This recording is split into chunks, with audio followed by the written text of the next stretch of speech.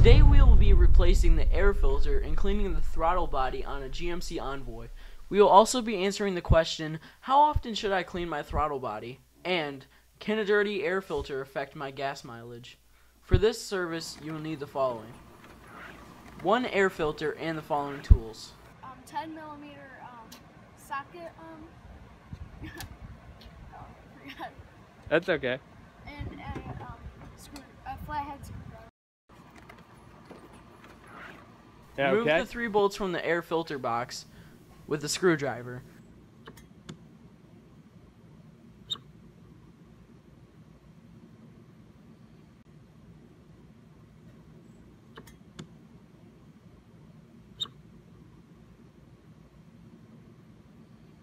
Remove the box and replace the old air filter with the new one. That whole big black square thing. Just keep pulling it up. Get your other hand on the left side of it. Yep, keep pulling. You won't break anything, don't worry. Just try to lift it up. There you go. And you can just set it on the ground. Yeah. And just pull it towards you. Yeah. Oh, yeah. Sorry, it's dirty. And now just take the air filter out of it. It's in the box.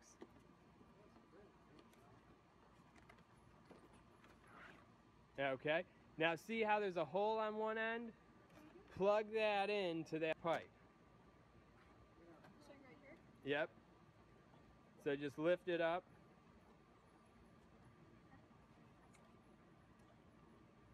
Yep, it's tight. Place the air box back on the tight.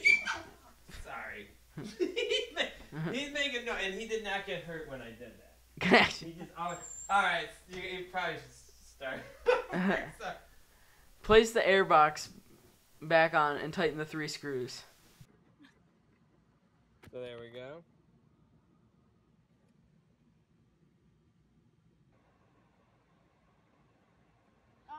To clean the throttle body, you will need a toothbrush, throttle body cleaner, a screwdriver, and extensions. Use a flathead to remove the clamps from the air box intake. You're good. It's alright, don't worry about it. I'll get it. Now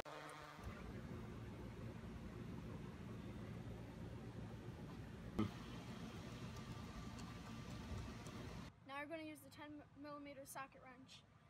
Next, remove the 2 10mm bolts from the air intake resonator. You might need an extension to get the bolts. They'll just come out. Okay, perfect.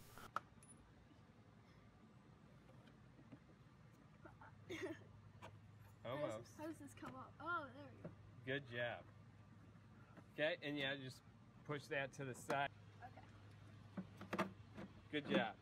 See?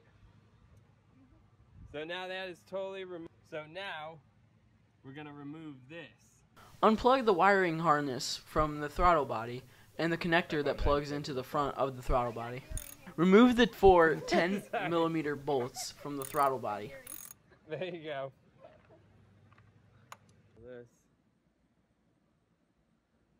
This thing will probably last me my whole life. Spray both sides of the butterfly valve with throttle body cleaner. Scrub both sides. Try not to actually open the valve while cleaning, as it will cause calibration issues with the PCM once reinstalled.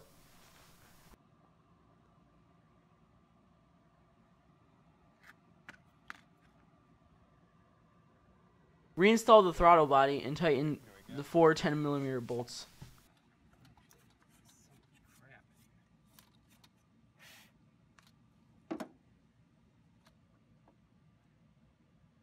So if you were to start your car right now, would it run? Yes. But it wouldn't accelerate at all, almost.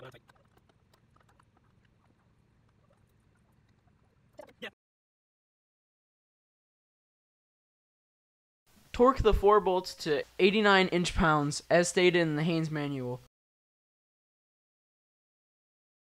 Got it? Recording? Okay, now I'm going to go like this. Reconnect the wiring harness and the front connector to the throttle body. Then I'm going to take this.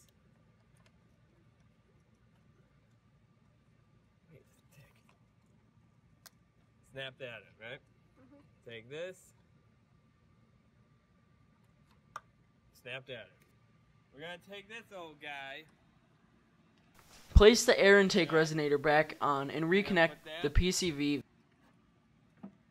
Back in. And attach it. Right there. Now we got to get this thing right there though. See it? Actually, we want that on tight. See? And get this. Like that. So like how close to being done are we with the actual footage? Pretty close. Use a screwdriver to tighten the fastener for the air intake. Tell me when to stop. That's fine.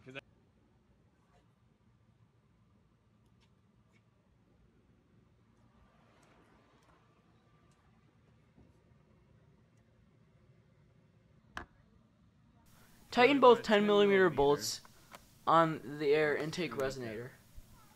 You will need to reset the PCM before starting the car.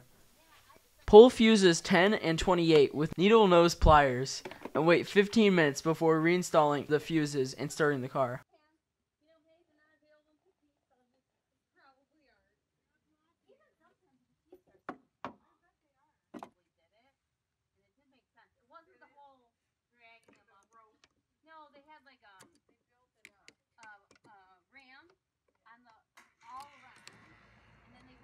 How often should I clean my throttle body? Every 5 years or 60,000 miles.